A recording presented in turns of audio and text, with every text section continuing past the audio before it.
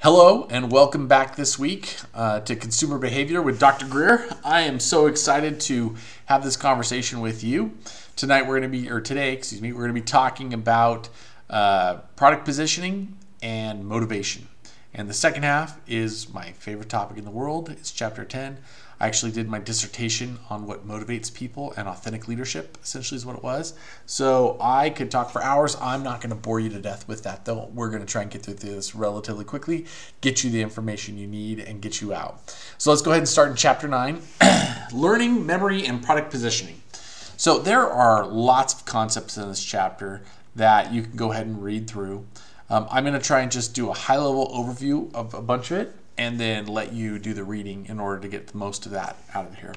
So we are in stage 3, part 3 of this frame, which is internal influences. And so we've moved into what's in someone's head, essentially, which is a great part because I think this is, like I said last week, where all the magic happens. We're going to talk about the nature of learning memory, how to figure out the differences between high and low involvement learning. And then we're going to talk about how people recover those thoughts and memories that they have, and then how we can use all this information for positioning.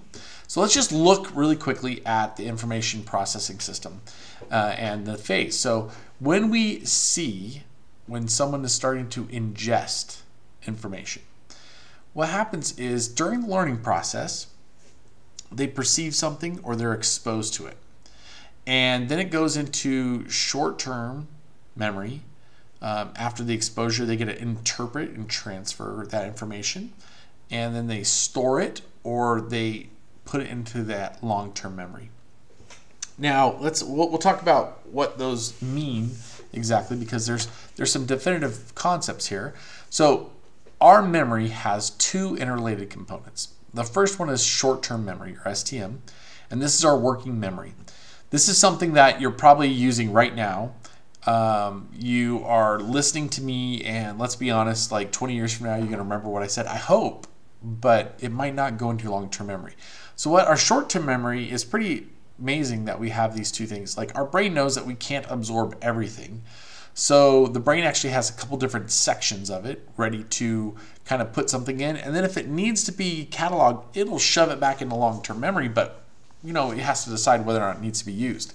So our long-term memory, or LTM, is devoted to permanent information storage. Now, if you were to ask me what date my wife's birthday is, I'd tell you it's February 7th. And that is in my long-term memory. That is not in a short-term memory bank, all right? I don't want to forget that. So we have two different types of long-term memory. One is semantic memory, and it's the basic knowledge and feelings an individual has about a concept. And then there's episodic memory, which is the memory of a sequence of events in which you participated in. So we can remember the feelings that we had, what was going on. We can remember, if you think back to a great experience that you've had in your life, you can usually remember oh, and then so-and-so did this, and then, oh, when I threw the ball, they caught it and they did that, and all that kind of stuff. Whereas we also have a memory about a concept, like the feelings that we have about the concept. So if I was to ask you, what is your thought of Hillary Clinton, or what is your thought of Donald Trump, you might actually automatically pull some knowledge and feelings that you have out of your brain about one of those two individuals and say, oh, well, this is how I feel about that person. So memory is important. So our STM is short-lived. If we don't keep things going in there, then they'll just be forgotten. I am really bad with numbers. Like if you told me my number is 801-555-0111, I'd forget it. It just doesn't work. My short-term memory is not made very well for numbers. However, when I meet somebody, I can usually recall names pretty fast.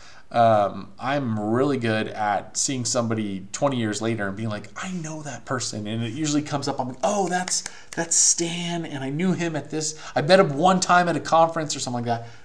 So it's interesting to me how they my STM and LTM work differently. Our STM has limited capacity. Consumers can only hold so much information in current memory. And if you're a computer geek like I am, a good way to look at this is a hard drive and RAM. So your short-term memory is the RAM, and your long-term memory is the hard drive. So if you're into computers, that helps you out a little bit.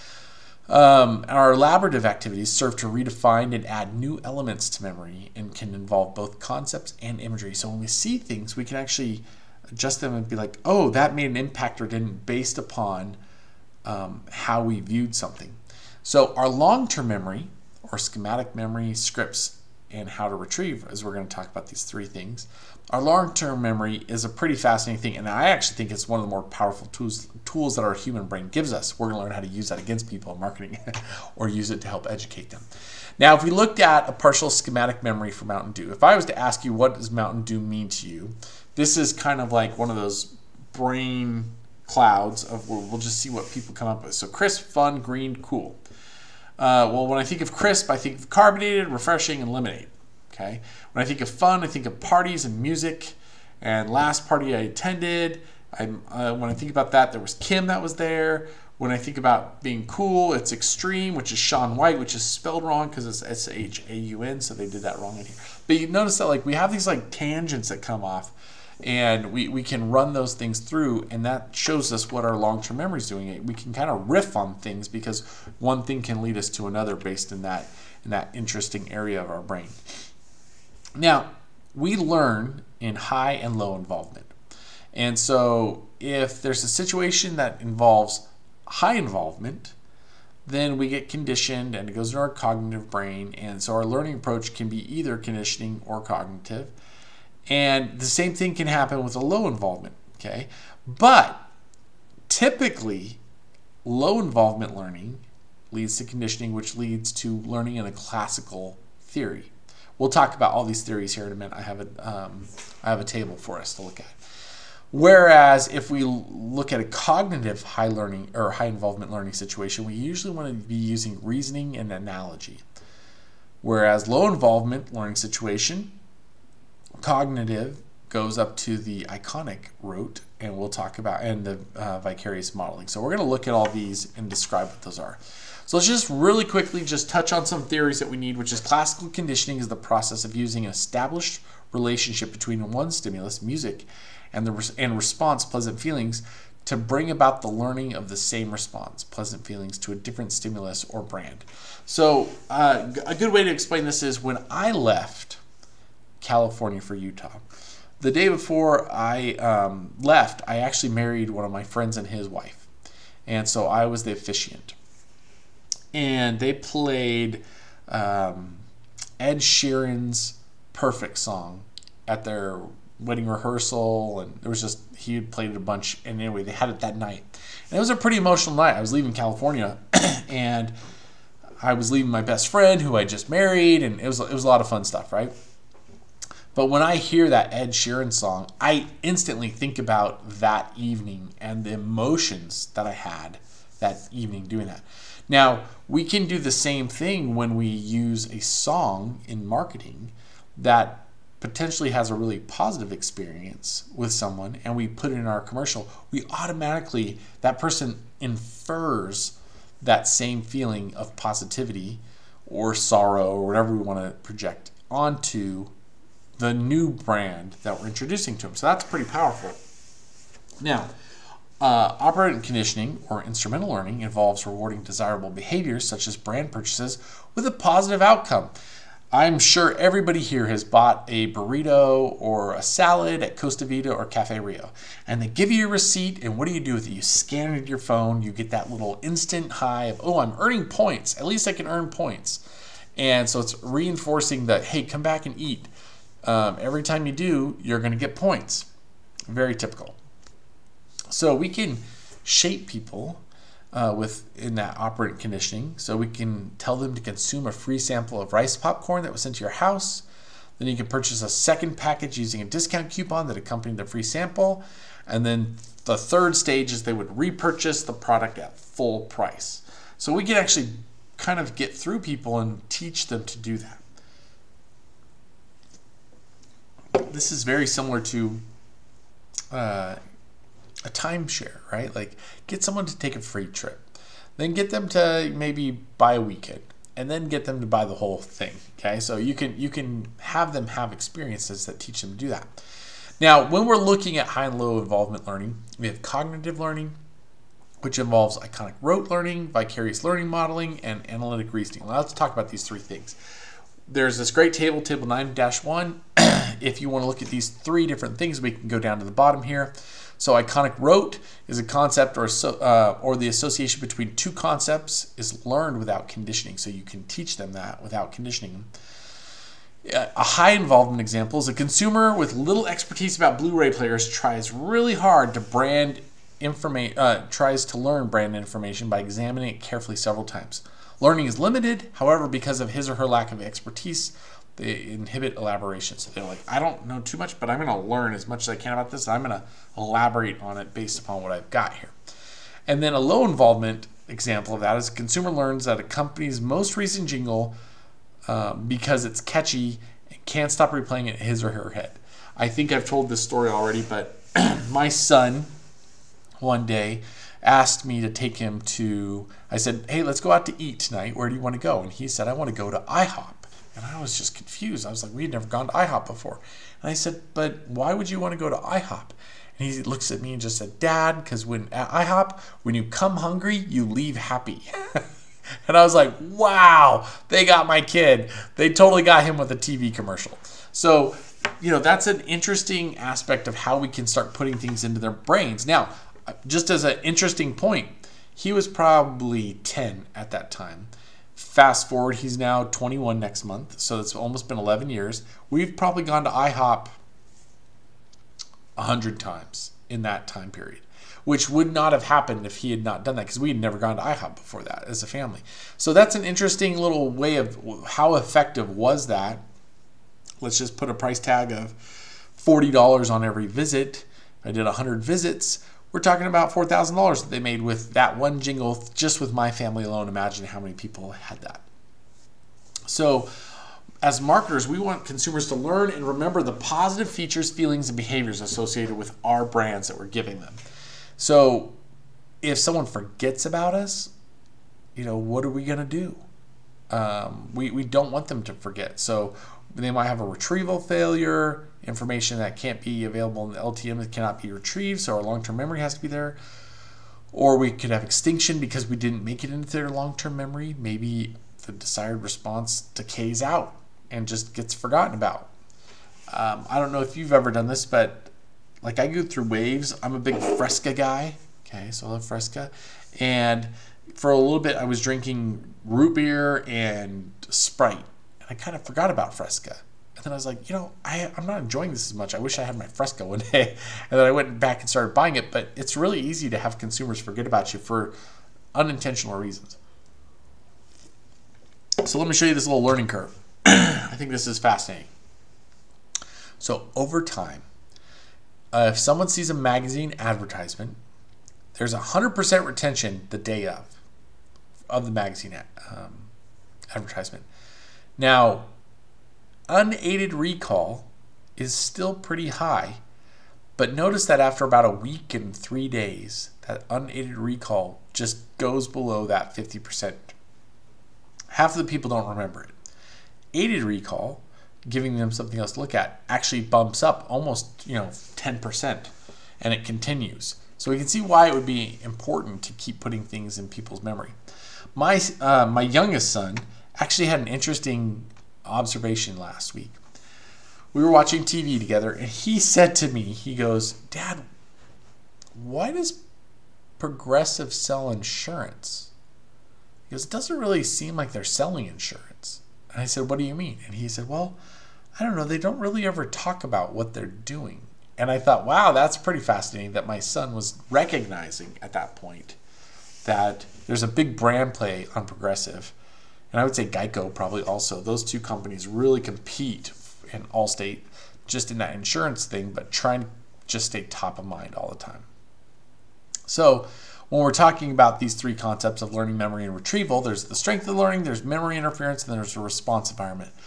So strength of learning is enhanced by 6 factors. How important is it? How involved is the message? What's the mood? What's the reinforcement? How often does it come? And then dual coding, putting it in 2 different ways. And so we want to look at how we can have massive amounts of impact with learning. and with bringing that awareness up. So if we have repetition on brand awareness for high and low awareness brands, the green line is 4 ad insertions every 4 weeks. So they're seeing it once a week, or I'm sorry, 4 times every week, and for 4 weeks. And it looks like on high and low that we have the brand retention is very high. The percentage of gain is pretty impressive compared to the other ones.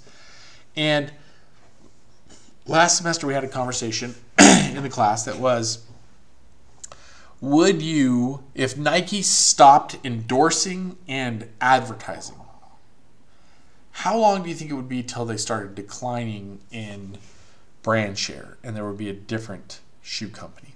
We had people that said, I will always buy Nikes, and we had people that said, I'd forget about them in a day. And I simply think that we can't assume that everyone's going to remember us as marketers. So we do need to stay in there in front of them in order to remind them that it needs to happen. Now, when we look at if we did a lot of advertising and we stopped, there's a rapid reduction in how many people remember us. Whereas if we do spontaneous advertising over a long time period, that's the blue line, we can see that the retention is much higher, especially after about 26 weeks. So that's where we need to be like, okay, now you could run an ad campaign where you blitz tons of commercials up front and then you start staggering it. That might actually change this curve. But memory interference occurs when consumers have difficulty retrieving a specific piece of information because of other related information that's in the memory that gets in the way. Have you ever been thinking like, oh, what was the name of that restaurant? Oh, I can't remember. There's McDonald's and Wendy's and oh, what was that one? I can't remember that one. That happens quite often to people. So as people see more ads and more marketing, it becomes harder for us as marketers to kind of winnow in on getting them to remember us and our brand. So what can we do to decrease competitive interference? First off, we can avoid competing advertising. It's very fascinating, but maybe we don't want to be in the same area. Maybe we don't want to be running the same type of ad. Maybe we want to push a lot of initial learning, and maybe we want to have external retrieval cues that we can give to people so they can pull it up. Those are all very important pieces that help us create a brand image that draws from memories and things that pull people back into the brand. So when we talk about product positioning, this is a decision that we make to try to achieve a defined brand image relative to the competition within a market segment. So let me translate that into English. Like, I want these shoes to hold this position and get this group of people interested in it. Now, those are great concepts. However, our perceptual mapping offers marketing managers a useful technique for measuring and developing a product's position. So we can do something very similar to this. We could go up and say, okay, where does our brand or product fit on a business 101 scale? So, just like x-axis and y-axis.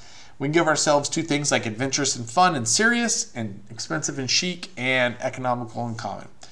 We can look that serious, expensive, and chic chocolate are Ghirardelli's and Godiva. Okay, that's interesting. Whereas a Kit Kat bar is economical and adventurous and fun. It's very fascinating. I think that Twix isn't on here, but Twix has had a massive campaign over the last couple of years. It'd be interesting to see, where do you think Twix are? I'd say they're probably more on the adventurous and fun, and they're probably a lot more economical and common. So I'd probably say it's up in that green blob on the top right. But yeah, every product and brand is different, so it can run from that.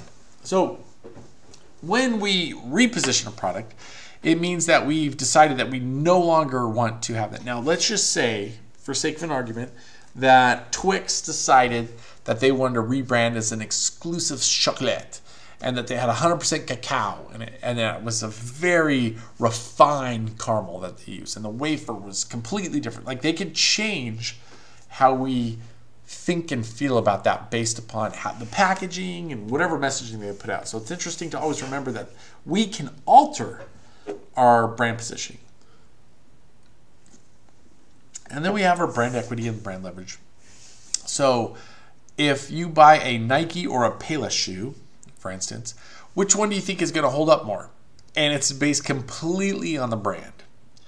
And then we can talk about brand leverage, which is we can actually use, I would say, like Nike Odysseys. Then they came out with the Epic Reacts, the React thing, and they had Odyssey Reacts, Epics. So they ran off of the brand and the soul, and they created other shoes from it. So that's a good way to leverage it. So that's 9, product positioning. And I just want to jump into 10 here really quick. Motivation. All right. So motivation, personality, and emotion. Like I said, I did my dissertation on this.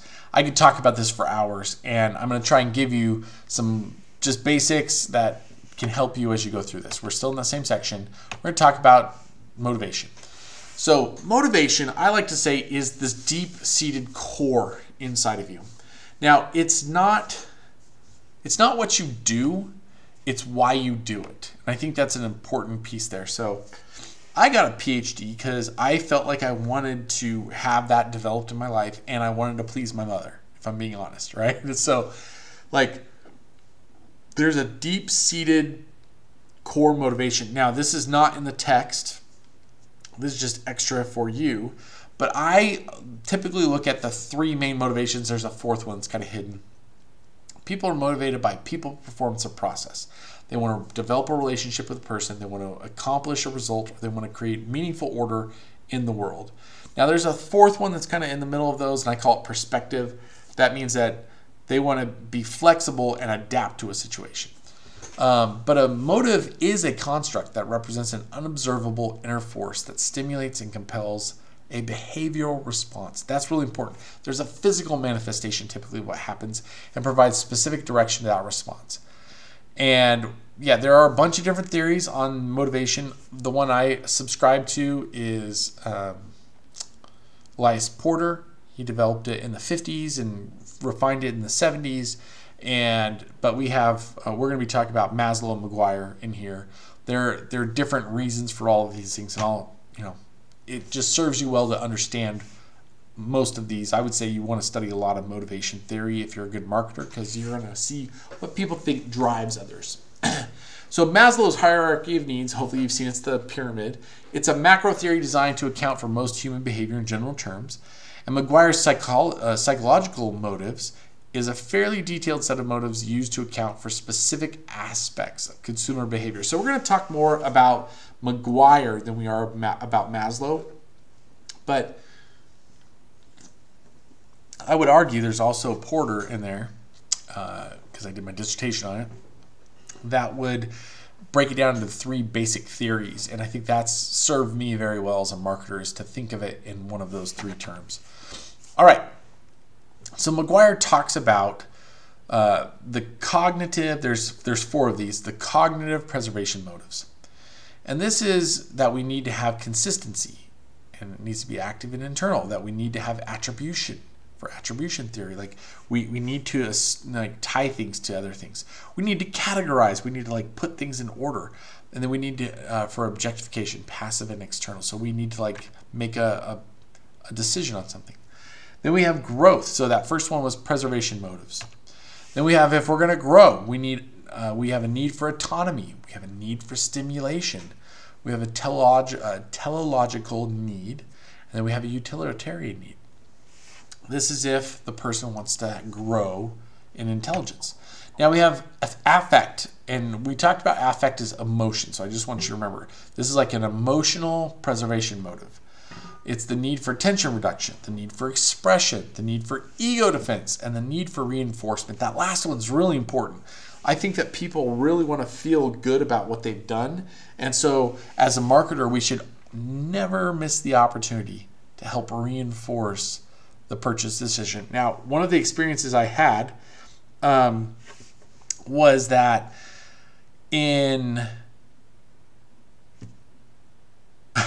sorry, I just went blank. I had a really good, a good story. There it is. In my earlier life, I went out and purchased a Mercedes. Love that car. It was a fantastic car. And I really loved, the thing I loved about Mercedes is outside of the car, the dealership was amazing. The salesperson was amazing. The service afterwards was amazing. They had so many things that made me reinforce that I made a good decision. For 3 years after I bought that car, I got a birthday present every year in the mail from the salesperson, and it wasn't like a crappy card. It was like a Swiss Army knife that was a Mercedes branded thing. Like, they sent really cool gifts, and every year I was like, wow, this is pretty amazing. So every time you would take it in, if you needed to, for your oil change service, they wouldn't even question you. They would automatically, for like an oil change, they would set me up with the new version of the current car that I had. Very smart, because it made you want the new one, but it was also telling me, man, I made a good decision here. Mercedes is taking care of me. This is why I paid a little bit more, was for this service. So that reinforcement can be a very powerful tool for us as marketers. And then we have the emotional growth motives. So need for assertion, the need for affiliation, for identification, for modeling. We want to feel emotionally attached to a lot of things. We might not even realize that we want to have that emotional attachment, but everybody wants to have an emotional attachment to something. We typically all have something that we remember fondly, a memory that we have that brings an emotional response up, and it's very good to think about that as a marketer so that we can give people that that positive feeling. So when people are purchasing, we have latent and manifest motives in a purchase situation. So a manifest motive is that clothes are stylish and come in a variety of sizes and colors. So I want to go purchase J. Crew. Or their clothes are high quality and comfortable, so I'm going to go purchase J. Crew. Or a number of my friends wear J. Crew clothes. Okay, those are manifest motives. I want to do that so I can do that. However, there's latent motives. And I think a lot of times we don't want to say this. In fact, the little dot says that the consumer is reluctant to admit these. That is very good information. And I think that a lot of times we can dig into fear, which we're not going to talk about tonight. And if we can find the real things that people are worried about and address them ahead of time, we automatically create a bond where we're talking to that person, they trust us. So our latent motive potentially for buying these clothes is that it will show that I'm sophisticated and trendy. We're going to learn more about our idealized self in a future chapter here. And it's an upscale urban look that will help make me powerful and popular. Okay. Now, I'm going to just tell another story about a student. I think I might have shared this already, but he was in the class. We were talking about this. He goes, I don't think that is the case. And I said, well, why are you wearing an Oakley shirt? And he was like, well, because it fit and it was cheap. And I like it because it's a good quality thing.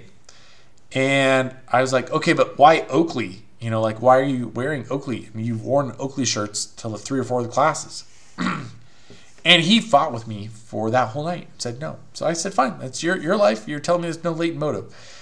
Well, 2 weeks later, he came back and he said, oh my gosh, you were right. I think that I do have brand identification. I think there is a motive back there. So that's the kind of power that these things can have. And we can be very blind to it. I always like to say denial is the first stage. Okay, we don't want to tell people that we're doing it. So when we have a marketing strategy that's based on multiple motives, we have what's called involvement. And that's a motivational state that causes the consumer's perception of a product, brand, or advertisement that's relevant or interesting. So consumer involvement increases attention, analytical processing, information search, and word of mouth. Now I want to just tell you about an interesting approach that was given to an experience I had. So I went down to a BMW Drive event. This was 15, 20 years ago. And I took my wife, and you could sign up to, it was totally a marketing stunt, right? But you could sign up to drive a brand new 5 Series or X5. And then they had 3s, but they had all their cars there. So you could go on this course, and they had a professional driver there that would teach you how to drive this car around their course as quickly as they could. You got 5 or 6 laps. And long story short, my wife went around one of these corners as fast as she could. She was supposed to hit the brake. She hit the accelerator. We didn't flip. She took this 90-degree turn in this 5 Series BMW. And from that point forward, in my marriage, she's always thought BMWs are amazing. Okay? And so what an incredible way to get her involved and to motivate her to see something differently that she would have never thought about if she hadn't gone down and driven that car. So there's 3 types of motivational conflict. Approach. So this is a choice between 2 attractive alternatives. Do I want ice cream or yogurt? Right? So like that. There's approach avoidance motivation conflict, which is a choice with both positive and negative consequences. If I do this, this positive thing can happen. If I don't do it, there's a negative. Or avoidance, a choice involving only undesirable outcomes. Like a lot of people say, oh, I'm going to vote for the lesser of 2 evils. So these things can all happen. When we have differences in regulatory focus here, our motives can really, I just think motivation is such a key term. Okay, so if we want to promote something, we'll have hopes and wishes and aspiration. If we want to prevent something, then it's an obligation. It's a responsibility. And some of those characteristics are like if it's a wish or a hope or an aspiration, it's going to have a long-term focus versus a prevention focus is going to be very short-term.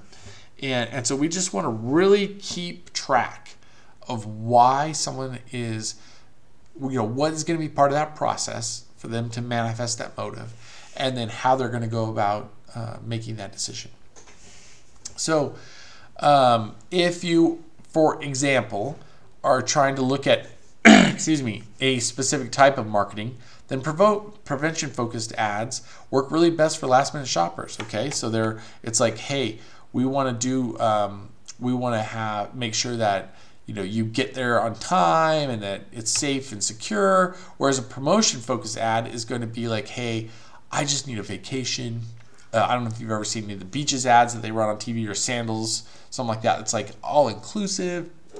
Come have the love life that you've always wanted with your spouse or your significant other. So that's very promotion-focused. Now, motivation is one thing. Then we get into personality. And personality is an individual's character response tendencies across similar situations.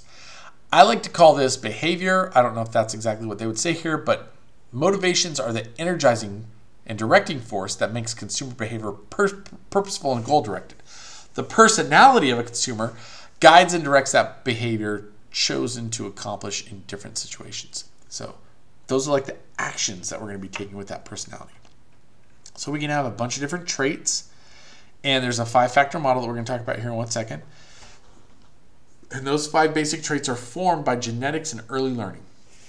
And so if you have a single trait approach, which is consumer ethnocentrism, or a need for cognition, or consumers' need for uniqueness, we could just say, hey, do you want to have the best watch that no one else in the world has, right? That might be a unique value. Or do you want to have the best phone no matter what? Like consumer ethnocentrism, I'm an Apple ethnocentrist, so I don't want anything but Apple, right? So there's a very, I could look at all the things, but I'm not buying an S20. I'm not buying a Pixel. I'm just in the Apple ecosystem, so that's probably what's going to happen. So when we look at the 5-factor model of personality, there's these 5. You can go ahead and read up about these in the book, but these can make up our personality a little bit better. How extrovert are we? How unstable are we? How agreeable are we? What's our openness to experience? I always like to tell the story in class, at least, that my wife says she's spontaneous, but will not eat at a new restaurant unless I make her. And every time she fights me on it. And then every time she enjoys it. And then she's like, oh, we got to go back there. But I always tell her, you would have never found that if we wouldn't have been open to that. So it's always interesting just to focus in on that. We've talked a little bit already about me and my Apple consumer ethnocentrism. But it reflects an individual's difference in consumers' propensity to be biased against the purchase of foreign products. So I'm not saying I'm ethnocentristic when it comes to buy American versus Chinese, but I am when it comes to a brand. If I was being honest, I probably prefer Nikes over Adidas. That one goes back and forth. But those 2 brands are above all the other shoe brands. I keep trying to buy some Under Armours, just haven't been able to pull the trigger on that one yet. But yeah, then we have the other 2 that we talked about, the need for cognition, which is we want to, engage and enjoy thinking about something. Consumers' need for uniqueness. I think that it's always important to someone to feel like their purchase was special. And so, yeah, sometimes consumers choose products that meet their personality, and other times they try to bolster an area of their personality where they feel they're weak. So that's totally fine. So brand image is what people think and feel when they see the brand name, and brand personality is a set of human characteristics that go onto that. So doTERRA, hopefully people think doTERRA is an ethical company. It's, one of those things that when they see it, they feel confidence that everything's being done right. Our brand personality, I'd say that we're a fun company that's loving and caring. You notice I'm putting these like characteristics that are human, that we want to embrace people. That would be a brand personality. And so when we look at that, we have sincerity, excitement, competence, sophistication, or ruggedness. Now, before we go into anything else, I just want to say, imagine if you walk into a company and you say to them, well, what's the brand personality? And they're like, well, what do you mean? We don't really, we're a good company, right? They say, so like, and you can then say, well, let's talk about what level of sincerity are we when we talk to people? Are we down to earth? Are we honest? Are we wholesome? Are we cheerful? Are we formal? Are we excitement? Are we daring, spirited, imaginative, up to date? So you can put these characteristics in there and really help a marketing department frame what that brand personality is going forward. So hint, hint, nudge, nudge. This is a way to make a really good first impression if you're working in a marketing department. And then when we want to communicate it, well, how do we do that? Well, there's 3 different ways here that the book gives. You could get some celebrity endorsers. Now, if I said, no offense to anybody I'm going to mention here, okay, so I'm just pulling things out of my head. But if I said that I wanted to come across as sophisticated and intelligent, would I use, I don't even want to say it, but would I use like Kim Kardashian? No offense, Kim. I'm not saying you're not sophisticated and intelligent. Or would I use, if I wanted to, let's do a positive one. Would I use, if I wanted to have someone that felt sincere and relatable, would I get Jennifer Garner, right? Like those are celebrity endorsers that we can then kind of insinuate into the brand that their personality is part of ours. So emotion is a very important part to all of this. It's what people are feeling, which is typically referred to as affect. Okay, so affect is that concept of, okay, what is the emotional feeling that's coming across from that? And typically emotions are strong, relatively uncontrollable feelings that affect behavior. Have you ever found yourself crying at a commercial or laughing hysterically at a commercial? Like those are powerful pieces that can make people remember. And unmet needs create motivation, which is related to the arousal component of the emotion. So we could say maybe someone's not feeling fulfilled in feeling recognition in their life, right? We could fill up that hole if we used it right. And our personality also plays a role into how intense that emotion is going to be as we put it out there. So, there's an environmental event and a mental imagery of that event that goes into the physiological changes. It's interpreted as emotions based on situation. If I was to tell you, I'm not really interested. You and I are talking, and I say, I'm not really interested. And you're like, oh, okay. Now, if that was someone telling me right before that they are in love with me and that they want to spend time with me, I'm like, I'm not really interested. Like the emotion changes dramatically if I'm just like, yeah, I'm not interested to, I'm not interested. And so there's 3 basic dimensions of emotion that we want to remember in advertising. Pleasure, arousal, and dominance. Now, if you're not touching on one of these 3 things in a marketing campaign, you're probably missing the boat. I had a fun one last semester where all the students were challenging me with commercials and trying to see which one that it hit, pleasure, arousal, or dominance. I'll tell you that it's there in all of them. Okay, so you're going to find one of these 3 things in any effective ad. And it's because the emotion arousal as a product benefit comes in, and we can see that like it ties in the marketing to something we can relate to. So gratitude, or the emotional appreciation for benefits received, is a desirable consumer outcome that can lead to increased consumer trust in purchases. Now, I hinted at this, and this is not in the book, so this is like secret sauce right here. But as part of the emotion, there's pleasure, arousal, and dominance, right? Now, the opposite of pleasure is pain. And I would say that part of what you can do is pull out that fear or pain that someone's going to feel and address it. Now, it's a really interesting thing because you don't want to be a Debbie Downer, but if you don't mention it, then they've got this like secret in the back of their head. And I have found it very effective in my time here in the marketing world that if I can go through and make a list of everything I think the person's scared of, and what's an internal fear is what I like to call it on my teams. We'll spend 10 minutes talking about internal fears. And right when you think the well's getting dry, someone will say something and everybody kind of gives a weird giggled laugh. And that's when I really think, okay, we're starting to hit on something. And I'll give you, I think I've already shared this, but we were talking about one of my students wanted to do a tattoo parlor. And he wanted to market to 20 to like 25-year-olds on their second tattoo, and we were all talking about what are some of the fears. And one of the women in the room, she said, "Well, I'd be scared you'd be perving on me." And everybody kind of giggled. I'm like, "Ooh, there it is, right there." Okay, so that's a legit thing. So we put that in his marketing. It was a really great move because it was like, professional. No one will be looking at you. We're just here to do your art and all this kind of stuff. Now, that can automatically generate that emotional trust that I think is needed if you can address it and then like mention that it's there and then talk about how you solve it. So I've always found that to be very, very productive. And I think that what we need to just realize is that the consumer emotional intelligence is an important determinant of the effective consumer coping. Okay, so it's how much are they going to be understanding their emotions within our products, and that's a big deal. You see kids at the store just melt down and cry if they don't get what they want in a purchase. We're all like that.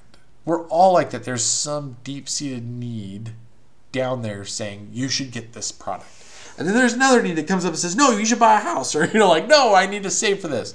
So it's competing. We just need to figure out how to address that. Now, motion can enhance attention, attraction. It can, create maintenance in an ad that people watch longer.